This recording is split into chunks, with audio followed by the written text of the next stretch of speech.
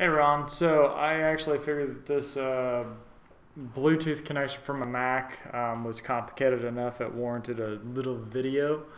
I've got a 8-channel Pro XR controller here with a Bluetooth module plugged into it. I did have the Bluetooth module named, I think Travis BT or something. But other than that, their Bluetooth module should show up. It's just the name that shows up in pairing maybe, of course, won't say Travis in it. So first thing you got to do is click on the Apple here and then go to System Preferences and then click on Bluetooth. I'm going to go ahead and apply power to the controller now. And it should show up here. There it is. Click the pair button. It's going to fail initially, and then passkey entered did not match, so click on options, and the default pairing code for them is 1 2 3 4. So click pair, and now you'll see there it shows connected. So the next thing, so yes, you can pair to this controller with a Mac, no questions asked. For sure it works. Now if you actually want to test whether or not the controller works, which it will, we don't have any software for this, so I'm just using the terminal. So just command space on your keyboard to bring up the finder there and type in terminal. Terminal should show up, just hit enter. If you type in cd/dev and then type in ls, it's going to list everything in your dev directory, which contains a lot of hardware connected to the computer, including USB to serial devices and this Bluetooth controller in particular. It should show up here. Mine's called tty.travis_bt-rni-spp. More than likely, your Bluetooth module is going to show up as something -RNI-SPP. I think I named this one Travis_BT, but you should see that.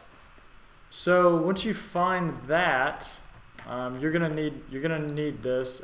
So you might want to highlight that and hit Command C to copy it to your clipboard. I left this window up over here. You could see that this is showing up as not connected now. That will not be connected unless you open a connection to it and send it a command. So the best way to do that from the terminal, and we can use this to monitor data coming back from the board, is type in cat-v /dev/ just paste in what you copied earlier. So that's going to open a connection. You'll see over here it switched to connected, so that's cool.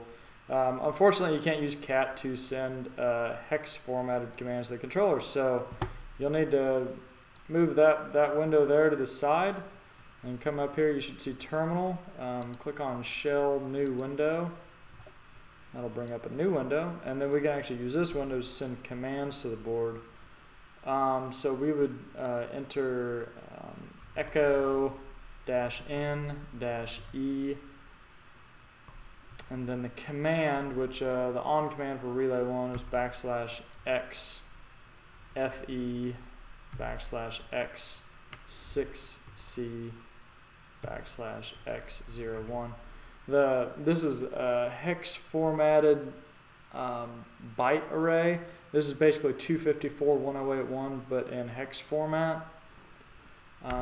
Very important. You have to have a single quote here, and then that, and then a single quote. And then we'll put in the greater than sign there, and then the directory we want to send it to. Which that should be, that needs to be /dev, you can't forget that.